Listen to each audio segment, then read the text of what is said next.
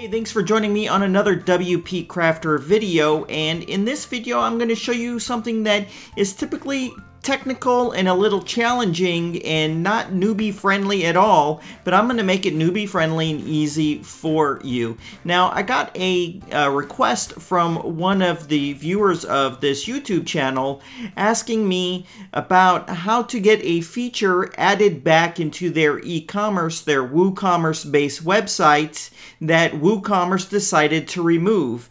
And it was more specifically the additional shipping options in the shopping cart. And so I did a little Googling for her, and the solution is to add a custom function. So I thought this would be the perfect video for anyone that needs to add a custom function that they found somewhere on the web, but they just don't know how to do it. Okay, so that's what we're going to do in this video. So anyways, this is the site that I found on, or the page I found on WordPress's website about the custom function. It's right here.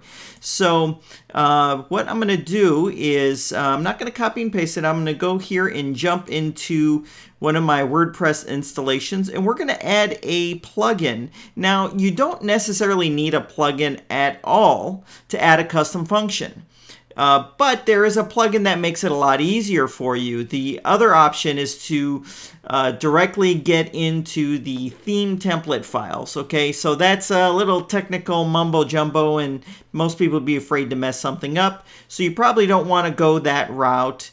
And also, if you add it to a themes file, what happens if you change themes? You would lose all your custom functions. You'll have to go and retrieve them and migrate them. So there is a plugin based solution that makes it real easy. So when you log into WordPress, go to plugins and then click on add new. And we're going to do a quick search for custom functions.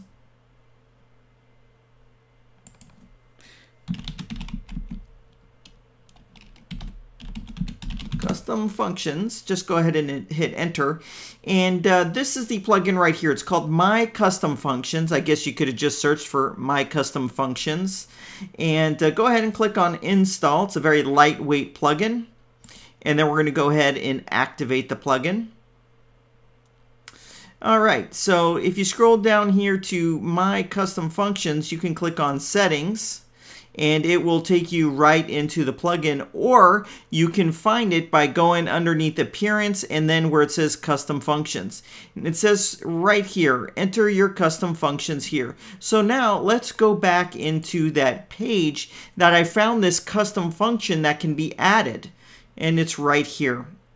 I'm going to go ahead and highlight, and I'm going to copy the function, just putting it in my clipboard. You can right click and copy it, or however you like to put text in a clipboard. I'm going to go back here. I'm going to click into the section where I can enter it, and I'm going to go to a new line, and then I'm just going to paste it in and then put a new line right there. So what you do is you just go ahead and copy and paste your function in there, and then click this button right here on the right that says Update Custom Functions. Now, what I like about this plugin is, well, you can see right here, it says Custom Function Updated Successfully.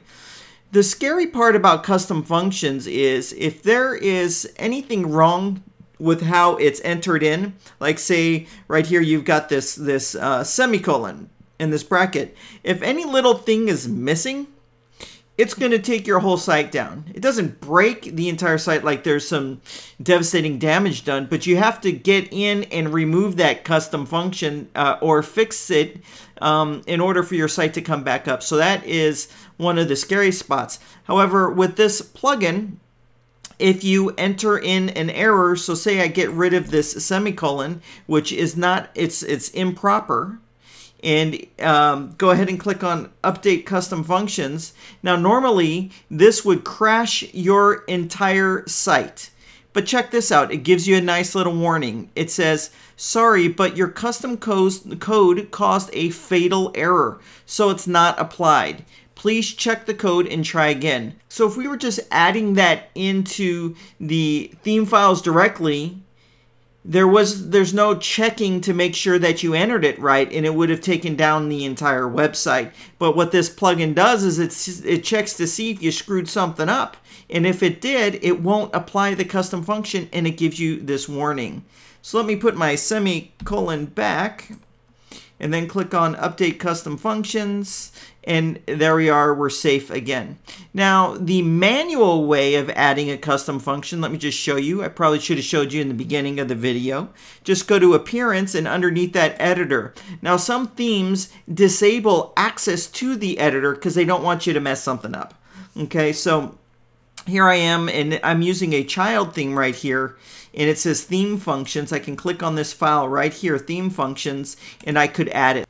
So here is some custom functions that are already added in. But like I said, it's better to do it this plugin way because number one, it's going to check if you entered it in wrong, and save you. If I would have pasted it in here wrong, everything would have been wiped out, and you would have had to access your site via FTP, which is very technical. Okay, so that's benefit number one, but benefit number two is your custom functions will go with you. So if I changed this theme to a different theme, my custom functions would follow me. So anyways, that is custom functions, a real easy way for you to add custom functions to your WordPress website in a very safe, newbie-friendly manner. Hey, we'd appreciate it if you took a moment to click on the thumbs up button and to share this video with your friends.